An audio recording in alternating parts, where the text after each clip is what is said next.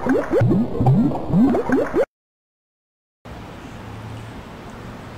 Photo Summit fans, today I'm working with a new lens that we just got from Bauer. It's an 8mm fisheye, as we can see. Everyone walking around. It's a gorgeous day in Summit, New Jersey. Nice and bright. I am shooting with the Canon T3i.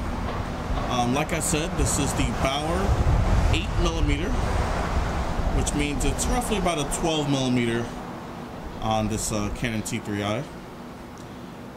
And its aperture is at 3.5. So if you're trying to use it for still photography, you have a nice aperture to work with.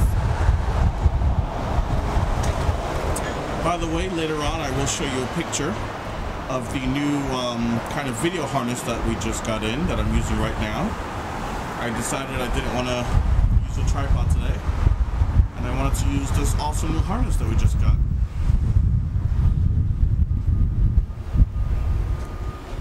I love how you can see here, everything kind of sloping down. It's pretty neat. It's our awesome store, Summit, New Jersey. Yeah. I'm gonna try and play with the exposure compensation if I can. Maybe not. I don't know if, I'll be honest, I didn't remember if I could do it while recording.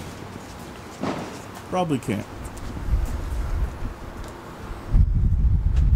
So, just wanted everyone to see what this kind of fisheye lens could do. Let's get really close to something. Look at that. How neat is that? Oh, look, you can see a photographer. Or a videographer.